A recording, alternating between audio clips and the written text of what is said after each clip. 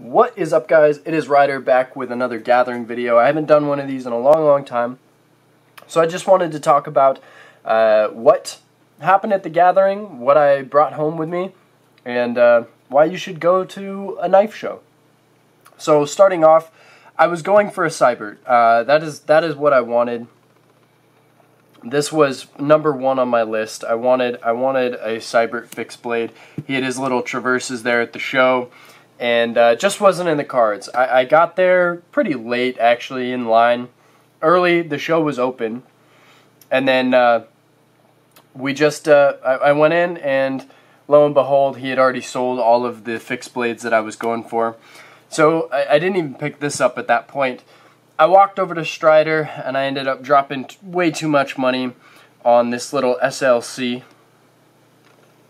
Get that to focus in for you guys.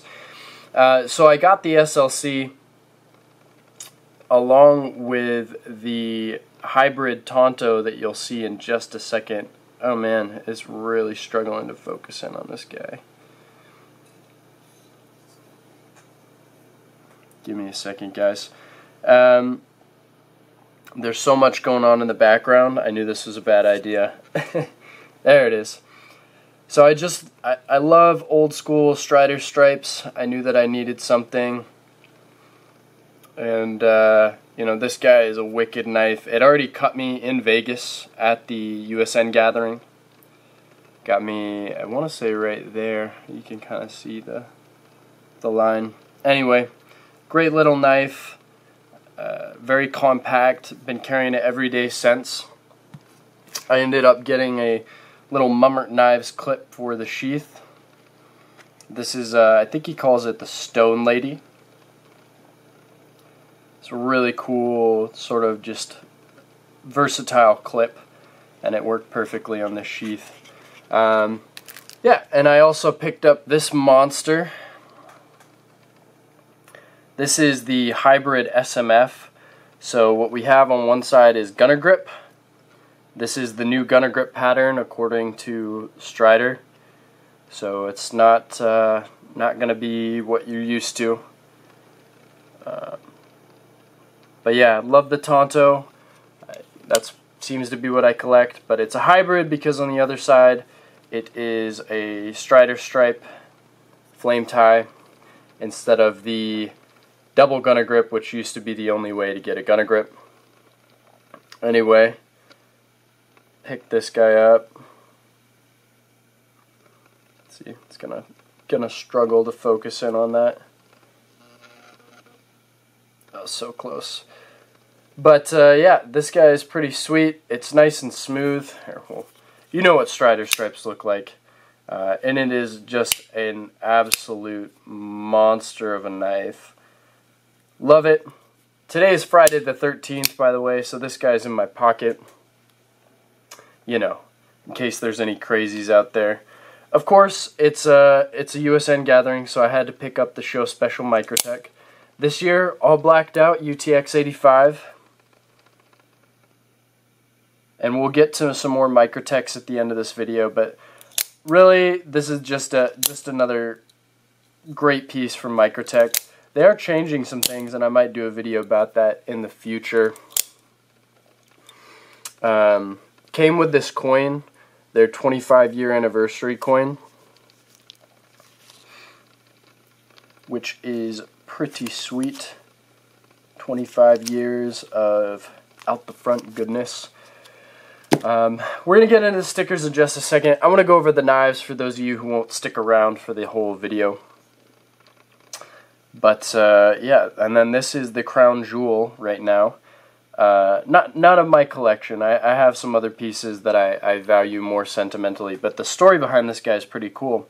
So I actually won this knife 2 years ago in the Barker Lotto, and there's a long story to it, and I'll go over that in the video. But long story short, I ended up selling it, and they were going for crazy numbers on the secondary. This is the Barker semi-custom Hokkaido, or mini Hokkaido, I think. But yeah, that beautiful blue. So I sold this knife 2 years ago, and then I came to the show, and I got first dibs on what was on the table, and so I had to pick it up, and I had to bring it home to Alaska. It's just a wicked little knife, and how often do you get the chance to say you got to own a Barker? Twice. So I'm going to keep this guy. Had a couple people try to see if they could get it out of my pocket, but no. Not for now anyway. It's a beautiful piece. Very happy to own it. Dead nut centering. Beautiful. Came in a little Bill's case.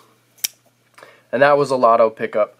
So, before I get into the stickers, just for those of you guys who aren't into stickers and patches, which I wasn't until I started going to these shows, I want to talk about why you should go to a knife show. It doesn't have to be The Gathering. You can leave that one for me. The less people, the more chances I have at the lotto. So don't even think about it.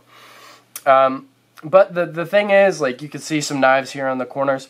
Most of my knives come from these shows. I do not collect unless it's at the USN Gathering, and it's a great way to get pieces at table price from really makers that you would not be able to touch, you know, for any sort of affordability, and it kind of evens the playing field. Yeah, a lot of you know, dealers will go in and they'll have people enter for them. It's a business. I get it. I've got friends at Recon 1.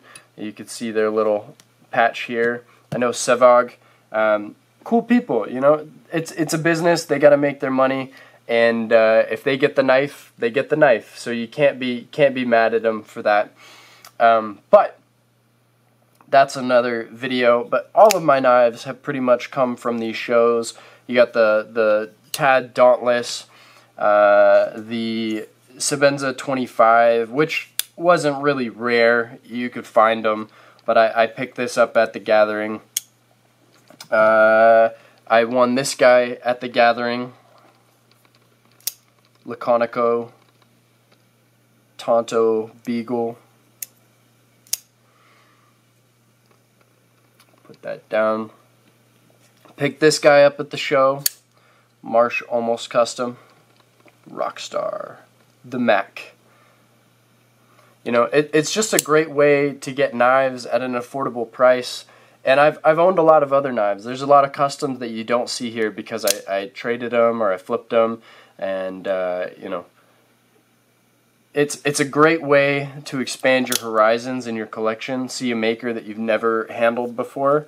It's the first time that I handled a Krine, and now I'm in the Krine owners group, and he gave me a tag at the show, and it's just an unprecedented way to get involved in the community. If you like knives, go to one of these shows. I promise you, you will not regret it. Yeah, it's a lot of money to fly, but find one near you. There's the Portland Knife Show. These shows are becoming more and more prevalent, and it's a super great way to get more involved in the community and make a lot of great friends. So you come for the knives, but you end up staying for the people. And, you know, I usually walk away with a knife or two in my pocket, at the very least. So let me put some of these guys out of the way here, and we'll get into all the patches and stuff. The stickers. I got some stuff from the Rat Bastard, Rep the Rat. This guy went on my keys. Little titanium carabiner. Let me pull all this stuff out of the way. Just a second. So yeah, if you can, there's the California Knife Custom Show. There's the Hawaii. There's another one in Vegas. There's, you know, SHOT Show is not a good one. That's a gun show. But if you go to Blade Show or the New York Custom Knife Show, there's so many shows going on, and they just keep adding more and more. So there's no excuse not to be able to go to one in your area. And it's a great way to get involved and find something that you really, really like that you might not have bought before. So really quick, we're going to go through Seibert. I actually talked to him after the show because I had missed out on the pieces that I wanted. These guys are really cool set of stickers. They're going to go on the case, and we'll get to that in a little bit. Monkey Muster, Life's a Trail, super cool group of guys. Very excited to know them and be in the Life's a Trail Facebook group. Strider gave me a patch because I bought 2 knives from them, and I also had this guy with me because, you know, why not? Hanks by Hank. I actually saw Hank on the plane on my way to Vegas, and I wanted to say something, and I just didn't know how to start a conversation, and then I actually talked with him, and he said the same thing. So it was kind of funny that I went to his table and we were on the same plane on the way to Vegas. Rep the Rat in the Nintendo style. I just like all this cool stuff, you know. These stickers and things, a lot of them are freebies that people will give you. I found Nick Chavez at the show, talked with him for a little while. Very cool, down-to-earth guy. I've watched some of his reviews and I don't always agree with him, but I can respect the guy, so that guy is probably going to end up on the case. Shit happens, Life's a Trail, The Gathering patch. This is the Gathering coin for this year. Pretty plain. I got one from years prior. I think this is actually my favorite coin. You can see even a size difference. Pull those aside.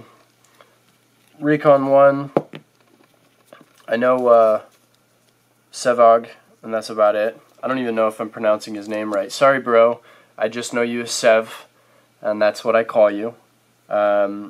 Deep South was there. I was proxying for some buddies to get them some cool stuff, and so I picked up this little pin, which will go in my case. You can hardly see it. It's got little mountains on there and his like signature XXX little jug. Picked this guy up from Hanks by Hanks. Great way to keep your stuff organized. I've been using it to carry my Benchmade proper. Spyderco stickers, yada yada. No Knife, No Life. Ridex. Really like those. Life's a Trail. More Cybert, more Spyderco. PDW, Detroit, more Detroit, more Detroit. I think that might be Detroit and Ridex, but I like these guys a lot. Knives and Coffee, hell yeah. And I think that's about it. That's about all that happened at the Gathering for me. Just a quick video. Want to get this guy out there for you guys and get into a collection video, which is coming very, very soon. So anyway, drop a like if you enjoyed the video. Leave a comment if you have any comments, questions, concerns, complaints. I will read them because, you know, why not?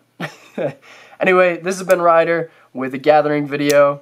Thanks guys, have a great day, and I'll see you in the next one. Bye.